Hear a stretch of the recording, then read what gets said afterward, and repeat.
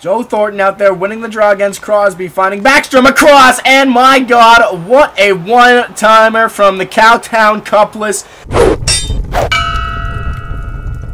Alright, how is it going, everyone? Welcome back to another Versus here on the channel. Today we're going to be taking two complete teams of NHL players, and these are NHL superstars, but one very big difference.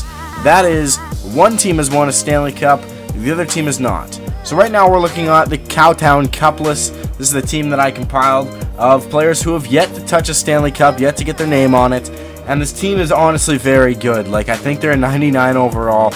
Just crazy depth for players that haven't gotten a cup yet, but you know, are definitely going to be looking for one in their career. And you have players like Joe Thornton on this team who have played an entire career and still yet to win a Stanley Cup.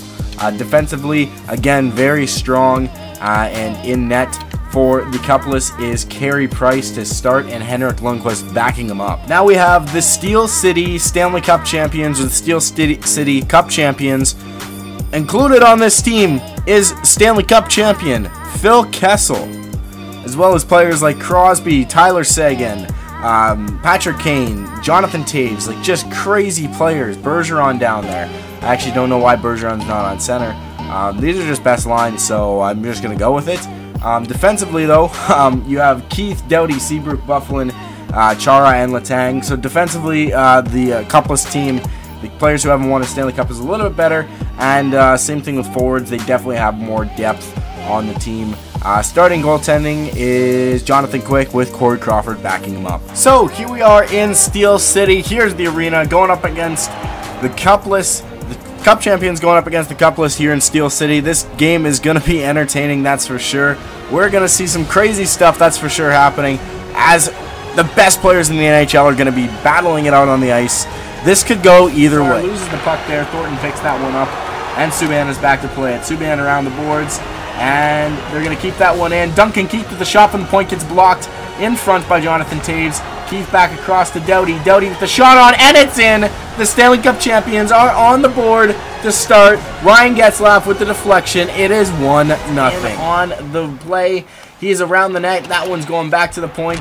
Keith back to play it. One-timer. Holy Mackinac. Carey Price makes a huge glove save. I've ever seen. Jamie Benn.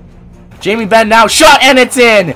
Jamie Benn on the power play, or just a little bit after, ties it up. And they're moving across. Taylor Hall with the move, and that's loose, and Pavelski can't bear the rebound. Joe Thornton out there winning the draw against Crosby, finding Backstrom across, and my God, what a one-timer Backstrom across, and my God, what a one-timer from the Cowtown Cupless.